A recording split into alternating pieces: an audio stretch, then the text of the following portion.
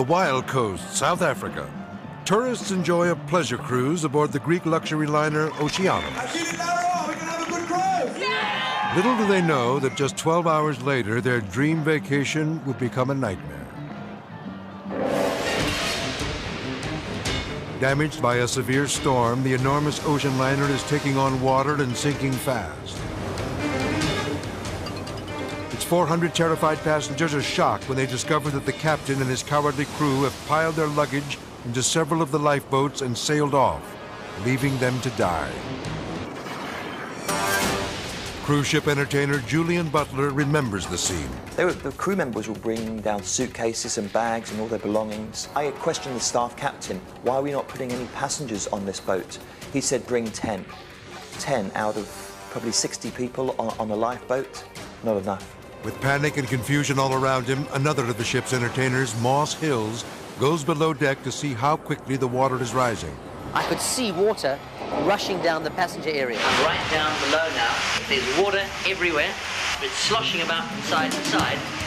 It's like a blow, and you think, my God, you know, we're sinking.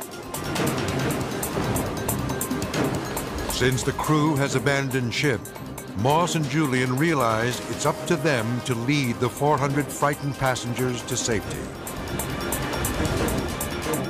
I didn't know what to do. None of us did who were helping out. And it's completely irresponsible. How can you not run the rescue? I think my biggest fear was the fact that we had many elderly passengers on board the ship. I think I could look after myself, but I know that those older people, if the ship was going down, they couldn't swim for their life. Half the passengers make it into the lifeboats when another tragedy strikes. The ship leans over too far, rendering the remaining lifeboats useless. We couldn't launch any more lifeboats. They wouldn't go down. And so we were trapped on board, more than 200 people, and no other way to get off. Panic grips the passengers as Moss and Julian race to the ship's bridge and try to radio for help. National Sea Rescue need a spare channel. Can you help, over?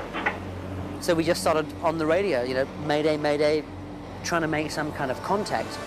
Eventually we did make contact with the ship and told them what our situation was. And he says to me, you know, what rank are you? So I said, I'm not a rank, I'm a guitarist. And he just says, what are you doing on the bridge? And I said, well, there's nobody else here. For 5 agonizing hours, the passengers wait for the helicopters to arrive. But the dangerously high winds, coupled with the treacherous seas, put the rescue mission in jeopardy.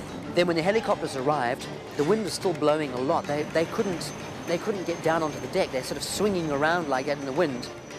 With precious seconds ticking away, Moss lashes himself to the railing in order to guide the rescuer on board. Moments later, they start strapping the first of the passengers into the safety harness.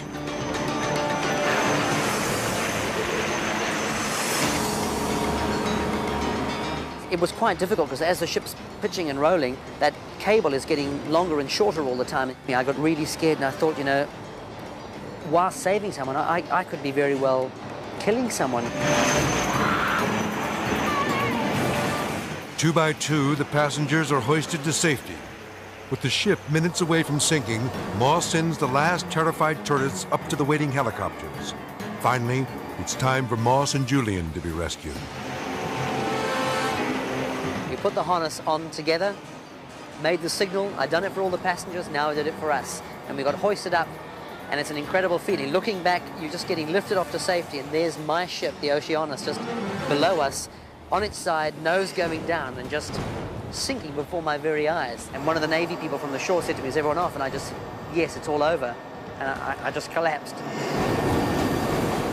Watching the Oceanos in its final moments, Julian is reminded of another tragedy at sea. And it was amazing to see that ship go down, straight down vertical, like the Titanic almost. It was sad to see everything going down, but we had our lives, and that's the most important. Back on shore, loved ones who were separated during the rescue are reunited.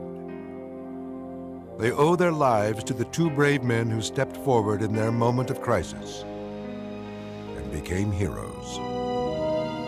And if it wasn't for the TFC and entertainment staff, I don't know what would have happened. I'm just happy that we're alive. Amazingly, all of the passengers survived. No thanks to the captain who left them for dead. When I order abandon the ship, doesn't matter what time I leave. Abandon is for everybody. If some people they like to stay, they can stay.